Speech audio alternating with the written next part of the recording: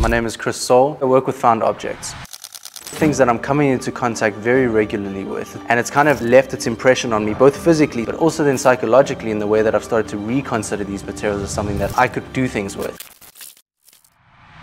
My work seeks to sort of challenge notions of value and our assumptions around value as a culture. The way the work makes you feel when you stand in front of it is something that I'm very interested in. What does my body of work say? Does it show that I'm considerate about what I'm doing? Does it show that I've been thoughtful and pursued my ideas to the end? That I've been really present in the process? In that sense, yeah, maybe legacy can be considered through the consideration that I'm giving to those things. I'm just trying to make work that will outlast me.